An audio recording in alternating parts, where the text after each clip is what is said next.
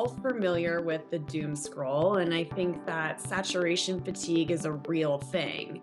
Audiences are very active on social, but many of those environments don't give brands as much control as to what they're showing up to. And longer form formats on streaming TV gives brands an opportunity to do a lot more creative storytelling. In fact, our study with the Harris Poll found that most audiences prefer standard ad breaks. So I think it's about reaching that audience in an unsaturated environment with the ad formats that they actually pay attention to and find conducive to the viewing experience. They're not just playing games and on social, but they are watching TV. So it's not that young people aren't, they're just watching it unlike older generations. In fact, at Tubi, we've seen 58% year-over-year growth in young, diverse audiences. So the numbers aren't lying.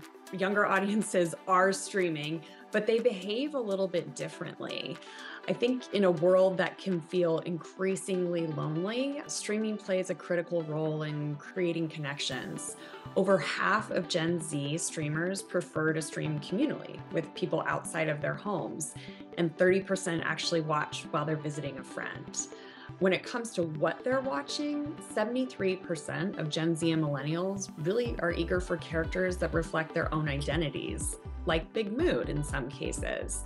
They want a vast selection of shows. So we found that almost 90%, 89% of younger audiences want content that explores a wide range of interests. At Tubi, we've seen a lot of stickiness in that we provide that range all in one place, but in a personalized experience for the fastest path to watching something that you'll actually like.